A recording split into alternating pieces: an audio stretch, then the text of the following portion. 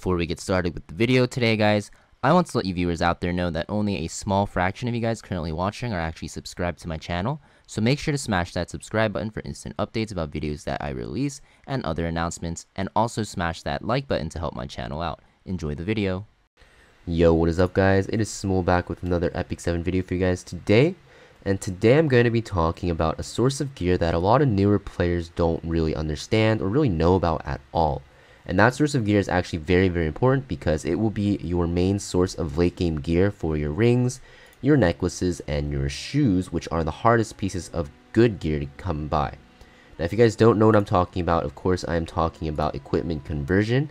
If you guys don't know what equipment conversion is, if you go to your bag, if you haven't used these at all, you'll see that you have these blue chests. If you click on them, you can choose a stat. Now blue is going to be flat stats, and orange is going to be your percent. Now what you can use with these gems is you can actually craft gear with them, and you can actually choose the set and the main stat of the piece you want. Now if you don't know where to do this, you want to go to your alchemist steeple. Let me collect this real quick. And then you go to equipment conversion. Now this will not be unlocked by default. The way you unlock it will be through improving your building, and you're going to want to get to the point where you actually have this unlocked. I think it's unlocked on the last one. Maybe it's not. Anyways, you're going to want to unlock it. So the reason why you want to unlock it is because you can go into the screen here and you can choose any piece that you want. So for instance, if I wanted to create a necklace, I'll click necklace, and all the stones or gems or founts that I have, I can put in, right? So if I wanted to make a crit damage neck, I can put in crit damage. I select it, and then you can use these cores to choose the set. Now if I max it out for speed, you'll see that I have it at 100% to have a speed set. So if I craft this, there's a 100% chance that this necklace will be a epic piece, because you'll see at the bottom left, I have it maxed out at yellow. Its main stat is crit damage, and the set I put in is speed. Now if I put like 50 of this in, right, like let's say I put 50 and I put the rest into crit chance, you'll see it still totals up to 70. The chance will be split, right? So generally you're going to want to make sure you guarantee that you have the set you want, and you craft like this, and you'll see that it is going to be speed set, crit damage main stat, and epic. Now the subs are still random, so there still is some RNG. For instance, this piece is not really good. I could technically speed chase with it, so I guess I will. But yeah, by this method you can make so many good right side pieces, which are a big hassle to make. Now before you start doing this though, make sure you max out the ingredient storage as well, because I'm pretty sure without the ingredient storage, the amount of materials you have to put in is just way higher to get epic. Or you're gonna have to put in way more of these cores, and these cores are hard to come by. Now the best way to get these cores is going to be through hunts. So if I go to my hunts, right, or not my hunts, but my pieces I've looted from this hunt event, for instance, right, what I usually end up doing is I'll end up usually just extracting all the blues. Now you don't have to extract every single one, you can use them as fodder as well, but in general this is what I do. And for speed set and for like immunity set, just the sets that you find that you need the most of, even purples, I may end up extracting. So for example, like not that one, because that one's pretty speed chaseable. This one, for example, it's not that great, I wouldn't use it. Like I could extract this one too because it's on speed set. And then you'll end up getting all these cores, and you want to make sure you have a good supply of them because you need them for your alchemist steeple, for the equipment conversion, and also to craft these charms. If you guys want to create your random charms, you have to put in some cores that you have. So I just put in my leftover like effectiveness set or hit set cores that I'm never going to use, and I just use that as the fodder to make the charms. But yeah, getting into this, so why is this really good? Now for weapons, helmets, and chests, you don't really need to worry too much about, because since there's less RNG, there's one less layer of RNG because the main stat is fixed, you will get a lot more better left side pieces than you will of right stat, because right side pieces have a random stat, right? So by using equipment conversion, you can basically bypass this random stat RNG, so it makes it way more efficient to use your cores and your gems specifically for necklaces, rings, and boots. So what you want to do is when you open up your bags and you go into the gems, you're going to want to use them on percent, the orange ones for the most part, excluding one, which I'll go over in a second, to make sure you can make your right side pieces on percent main stat. Now the main exception is going to be speed essence.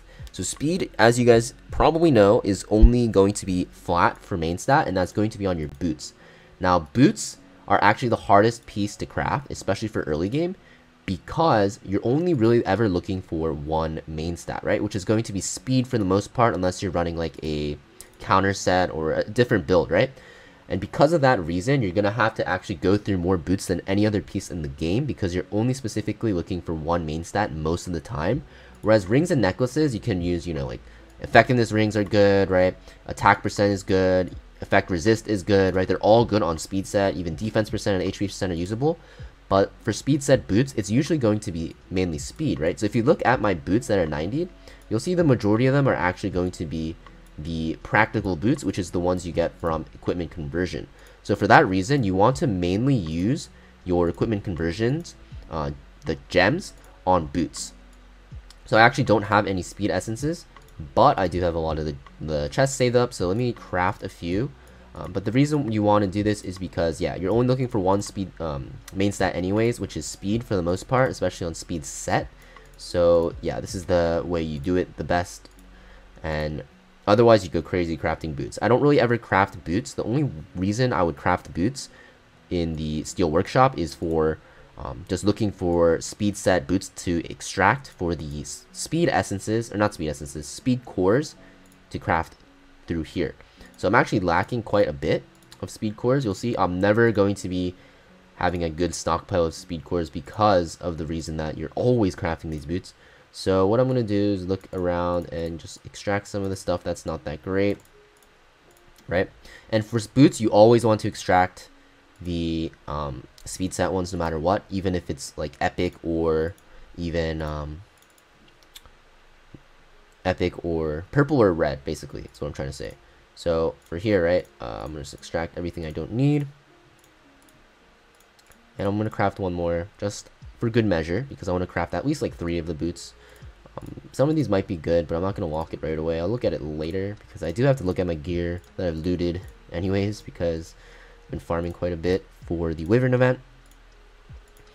And let's go back to the boots here. Let's go make some main stat boots, and you'll see I can make 2 of these. Not quite 3, but it's fine. And yeah, so this way you are guaranteed speed set and speed main stat, which is very good for early game players.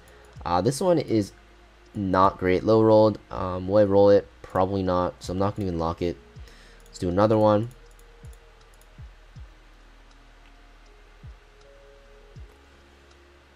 This one is pretty decent. So we have max rolled crit chance, we have max rolled attack, and we have average rolled defense percent. If it just dodges flat defense, I can gem that out for like HP percent or crit damage, and it will be very, very good, especially on like bruiser type units. So yeah, that's another, like that's an example of what you can do, right? I mean, obviously, you're not going to only be making speed set, speed main stat boots. You can run them on immunity set as well, and even like counter set, right? For some units that want to run counter, you can run like attack percent. So let me craft one of these so you guys can see. But you'll see like this is pretty decent, right? All high rolled. I just have to dodge that flat defense. So as you can see, like equipment conversion gems are very, very important. They give you very high chances at getting gear compared to Steel Workshop, especially for right side. Now, where do you get them? So the way you're gonna want to get them, you can get one through your guild shop, through the members shop. You can also buy them every week with transmit stones, which I forgot to do. You want to do this. You can also get them from World Boss, and Huchi also sells them in his shop, which I really, really recommend buying. You'll see I bought all 3 of them for 600 Sky Stones. This is going to be your best source of late game gear, so make sure you buy them. Don't underrate them. Now, if you are very, very short on Sky Stones, obviously don't buy it from Huchi. They're not really worth it, because you're going to need your bookmarks to summon. But even more sources are going to be through Expedition. You want to make sure you fill this out. I did not have time this month to actually play too much, so I didn't even do any of these, but I will probably at least get to the gems. These are very, very easy to get. 1,000 points is not too bad. Another place you can get them is going to be from Automaton Tower, which I still have to do as well. I think it drops it on a certain floor. Yeah, floor 15. And is there another one? No, floor 15 at least, right? And you want to make sure you stockpile these chests. Don't use them right away, right? They don't expire, so you just want to hold them in your inventory and just use them when you want to craft your alchemist steeple. Now that's why these gems are very important, guys. I hope that this video helped you out. And as always, leave a like, comment, and subscribe. It really helps my channel out, and I'll see you guys next video. Peace.